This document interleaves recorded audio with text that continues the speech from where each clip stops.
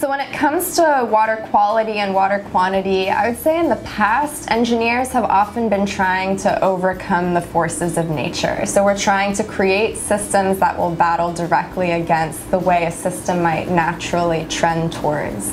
And I would say that now, in particular with biological and agricultural engineering, we're embracing natural solutions, so trying to understand how can we use our understanding of both engineering principles, but also the biology and the ecology and agronomy of these different systems to actually design engineered systems that integrate well with the environment. Because what we're finding is that often when you try to fight against the forces of nature, you fail spectacularly. And so if we can actually come up with strategies that allow for us to have systems that are engineered but also well received by the environment, we're more likely to have higher resiliency to different types of future change. So I think that biological and agricultural engineering is uniquely positioned to really address some of these grand challenges related to natural resources management because of the way that we're embracing both the biology and the engineering principles of these systems.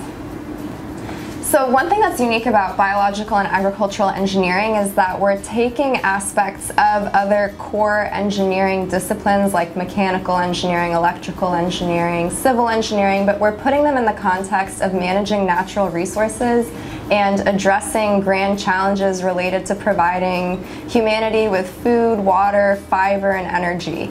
And in particular, we have a really strong focus on sustainability in this department. So how do we use resources more sustainability while still using principles from these different facets of engineering like mechanical, electrical, and civil. But we're putting them in a really applied context and in a way that we're directly addressing many of the challenges of today and tomorrow.